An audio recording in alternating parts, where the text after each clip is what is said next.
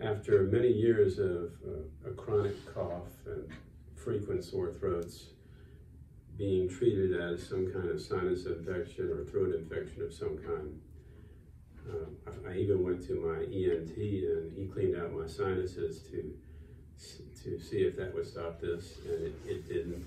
I had continuous sore throat. It was hurting my quality of life.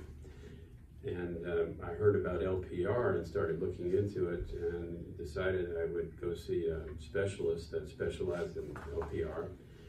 And I found Dr. Dorito and visited with him, and we talked, and he was convinced it was LPR. We set up an endoscopy where he found that I did have also a hernia going into my esophagus. And we decided to do a Nissen Fundoplication.